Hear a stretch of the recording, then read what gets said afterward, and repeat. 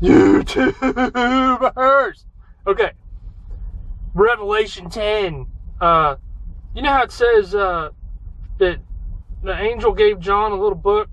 10:9 says, I went to the angel and said to him, give me the little book. And he said to me, take it and eat it, and it will make your stomach bitter, but it will be as sweet as honey in your mouth. So it's a little book. Okay. The reason I'm acting all goofy is because, prophecy like you've never seen in your life has come to pass. It's happening. The words are jumping off the page. Okay? Now look, Revelation 13 talks about the Antichrist, the mark of the beast, the false prophet, right? I find it interesting that it's 2013 and this stuff seems to be coming to pass. I'm not saying that, it's in the fullness, but I think it's being revealed. Look at this. I saw another beast coming up out of the earth. This is Revelation 13:11. And he had 2 horns like a lamb and spoke like a dragon. He exercises all the authority of the first beast in his presence, and causes the earth and those who dwell in it to worship the first beast, whose deadly wound was healed. He performs great signs, so that he even makes fire come down from heaven on the earth in the sight of men. And he deceives those who dwell on the earth by those signs which he was granted to do in the sight of the beast, telling those who dwell on the earth to make an image to the beast who was wounded by the sword and lived. There's more you can read on there. I believe that this verse is talking about the false prophet, verse 16 specifically, It says that he causes all, both small and great, rich and poor, free and slave, to receive a mark. This is the New King James. It says on their right hand, on their foreheads. But the King James says in their right hand, in their foreheads. Where do you put an RFID? Boom. Why do you put one in the forehead? Well, what if you ain't got hands? It's happened. So, the man of the year, the false prophet. You know how you know? Then I saw another beast coming up out of the earth. And he had 2 horns like a lamb and spoke like a dragon.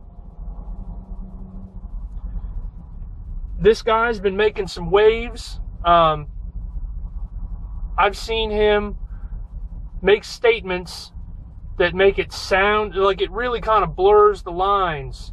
That's what the devil's an expert at. He takes things and he kind of, little compromise here, little compromise there. Little leaven leavens the whole lump. But I've heard him say things that sound as if it, means that homosexuals are accepted into heaven, or that atheists are already redeemed. I've seen an article where he's committed to the church, to the Holy Mother, Mary kind of stuff. This guy is total poison to the true gospel. And he looks like a lamb because Jesus was the lamb. He has an image like the lamb. He comes off as being humble, comes off as being like a servant kind of guy. But this little book, this Bible, it says that he speaks like a dragon.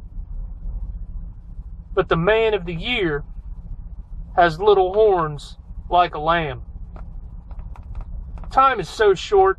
Time is so short. If this stuff is coming to pass, they're planning on dividing Israel in the spring. There's lunar tetrads in the spring. And every time those have happened before, it's been a major event for Israel. So if they're dividing Israel in the spring, or at least attempting to, that means the judgment is very close. Because Zechariah chapter 12 says that the nation or anyone that tries to divide Israel will be divided. So America's leading the charge on that, and I fully believe that America is Babylon. Read Revelation 18, read Jeremiah 50, 51. You know, it's clear. When you take those scriptures and you look at it in the context of it being America, it is so crystal clear. But Revelation 18 says that Babylon, you know, in 1 hour their judgment has come. Just like Sodom and Gomorrah. You know, we've even got this comet Ison coming by where we're going to go right through the tail of this thing. We're going through the debris of this thing because the Bible says that in the end times, you know, especially before the coming of Jesus Christ, that the stars of heaven are going to drop like figs falling from a tree shaken by a mighty wind. So, you know, maybe December, January isn't the fire and brimstone, but it's certainly, you know, the stars falling from heaven as a warning that it's about to go down. I mean, if we have literally a few months before the tribulation starts, how sure are you of your salvation? You know, the Bible does say that if you confess with your mouth the Lord Jesus and believe in your heart that God raised him from the dead, you will be saved. And that anybody that calls on the name of the Lord will not be ashamed. But it also says that if any man be in Christ, he is a new creation. That the old things have passed away and all things have become new. So you need to meet both criteria. You can confess and believe, but does your life show being born again? Does your life show the results of that salvation? Are you living in righteousness?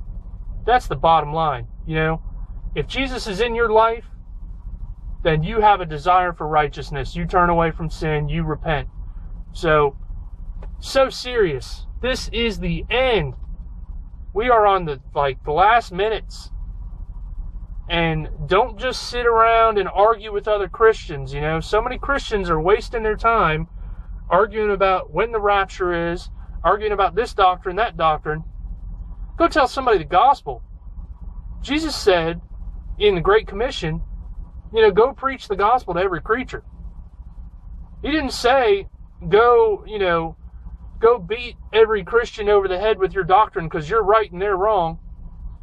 You know, be careful not to get in pride. You know, love your brother, love your neighbor as yourself.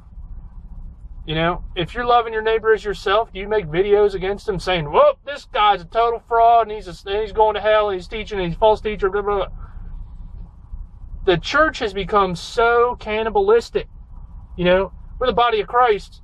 Stop eating yourself. All right? Love your neighbor as yourself. Preach the gospel to somebody.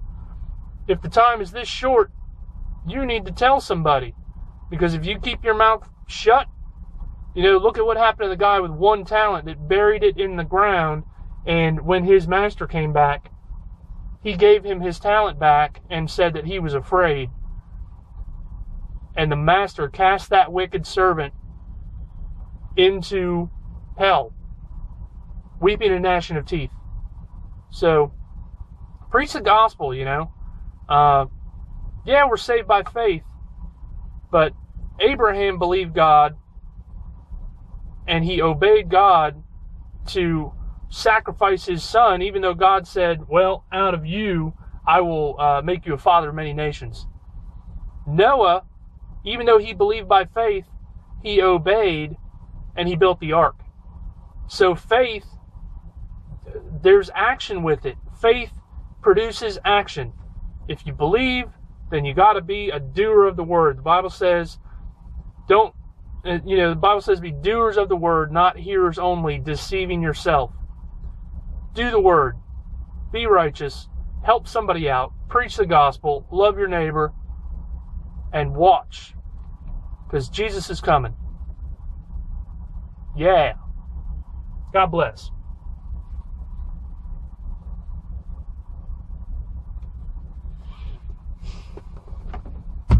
I love that. I love it.